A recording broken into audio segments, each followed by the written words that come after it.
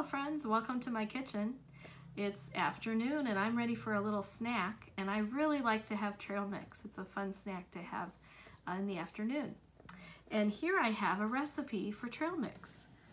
Let's see what the recipe calls for. It says we need 20 Cheerios, and you can use any kind of breakfast cereal that you would like. 10 pretzel sticks, 3 spoonfuls of candies. I have M&Ms today, and then 2 spoonfuls of raisins. All right, so let's get started on a recipe. First thing we need is 20 Cheerios, so I'm going to count those out. You can count with me. 1, 2, 3, 4, 5, 6, 7, 8, 9, 10, 11, 12, 13, 14, 15, 16, 17, 18, 19, and one more make 20. Look at that. I have 2 rows of 10. That makes 20. I'm going to gently lift this up and pour this into my bowl. Now I need 10 pretzel sticks.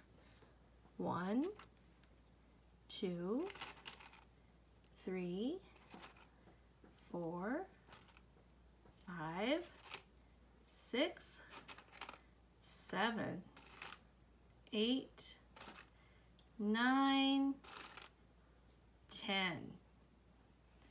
Very good. And I'm going to gently lift this and put this into the bowl.